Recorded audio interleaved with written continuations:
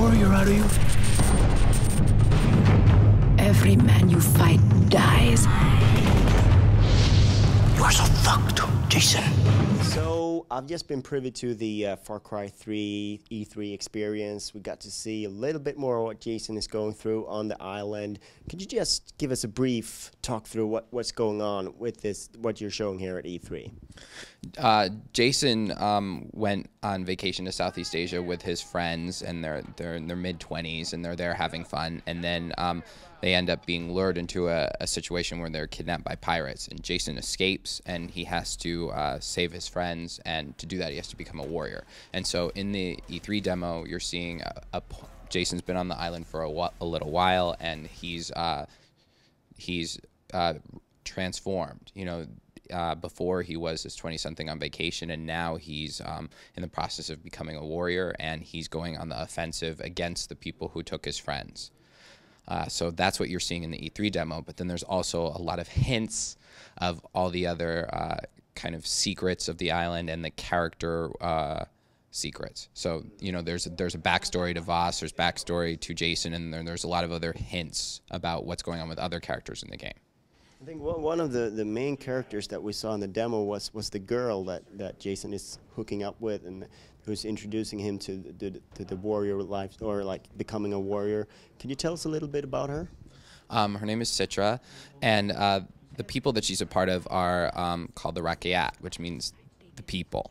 And so it's a tribe on this, a lost tribe on this island, and she's helping Jason, and he's working with her to gather the skills to become a warrior, but that relationship is going to evolve and change and go in unexpected ways. And so it was fun to play with this idea. You know, he's in his mid-20s, he's from Los Angeles, and so the island is kind of, it plays with his fantasies. And so there's a situation that he thinks he understands with this tribe that he thinks he understands, and the player understands this relationship, and all of those expectations will be dashed when you actually play the game. Because there's a lot of secrets. I think this was one of the things where I watched this demo, I'm like, oh, this is the major twist of the story, or this is like a major turning point where you sort of understand that what's going on is maybe something is in your mind as well, and sort of that thing. But you told me that this is just one of several twists. Could you elaborate a little bit on that?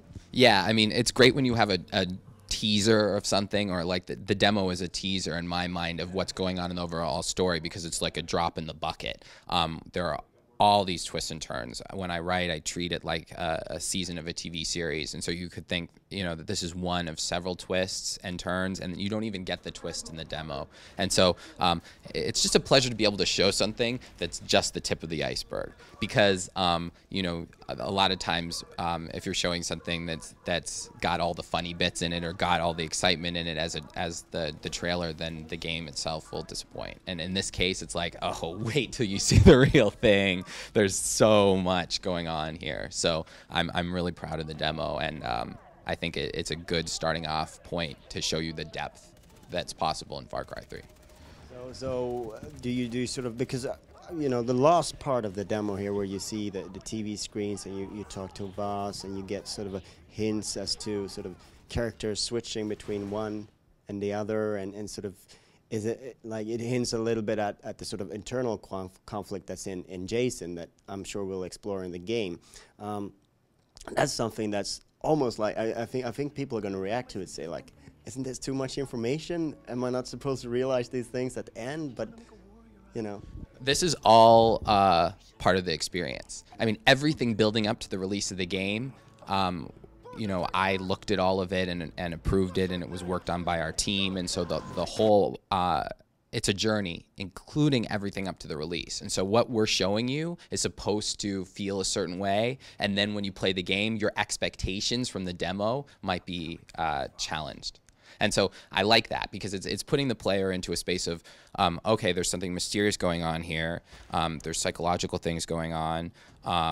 There's more to the characters, but at the same time, you don't know what. And you know, when the player watches something that's mysterious, there's constantly ideas going on about trying to piece together what's happening. And so I like that because I think when you play the actual game, what's happening is not telegraphed in the demo.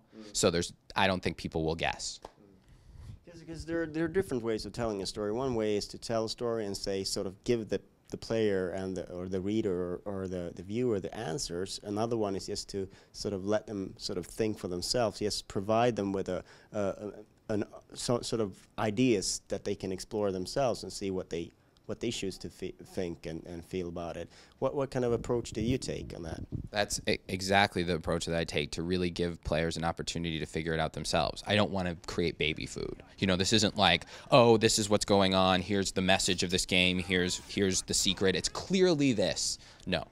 I mean, a game is about play, and for me, story is also a game. You know, that you're playing with what's going on in the player's head, because the player's putting together this stuff, and the game is the player puts this together, and then when the player's surprised, then the player reconfigures everything in their head and tries to figure out again what's going on, and that's fun.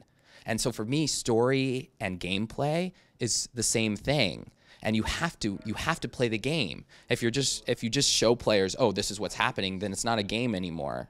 And so story for me is about surprise and about constantly trying to understand what's going on in front of you. So we're actually the first team that gets to see this at E3, I suppose. But are you looking forward to showing more people this part of the story and to sort of gauge the reactions and see what they feel about it? Oh yeah, I love watching people's faces when they play. I love how they kind of try to process everything once they've seen the demo. It's exciting. That's the fun. Like, you love going. Personally, I love going, I love taking a game in my hands and entering a world and being constantly surprised by that world. I mean, that's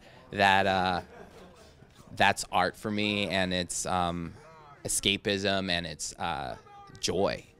So the joy of trying to figure out someone else's head or figure out a puzzle or figure out a situation that doesn't make sense, for me, that's life.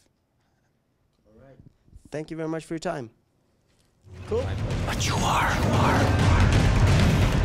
Surprise, motherfucker! You didn't think I knew you were coming, right?